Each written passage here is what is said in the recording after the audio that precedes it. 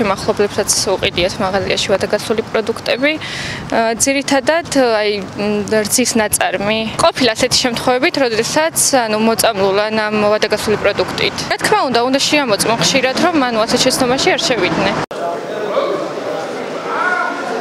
პროდუქტი აუცილებლად ვადას ხედავ. მე ვყიდულობ. ვადაგასულებს საერთოდ არ გამოვაქვთ. როცა შევდივარ მაღაზიაში, ყოველთვის ვამოწმებ და ისე ვყიდულობ. მე რასაც ვყიდულობ ვადიანია. არ შემხედრია, იმიტომ არ შემხედრია, როცა რო ვყიდულობ, იქვე ვამოწმებ და ისე გამოვდივარ. ნაკლებ ვადიანი კი, მაგრამ ვადაგასული არა. აი რამოდენიმე დღეში რომ გადის და მაინც უდევთ. სახში რომ მიმიტანე და დავყურებული ვარ, უკან არ მიმიტანია, მაგრამ ძალიან გააბრაზებული ვარ.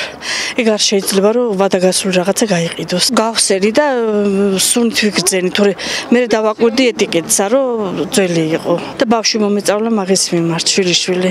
ზოგჯერ არ უყურებ დაწერასა და სახში რომ გადავიტან მე წაიწერა ვადაგასული გიყიდიაო. უნდა შეამოწმონ და იარონ მაღაზიებში და შეამოწმონ და ვარ.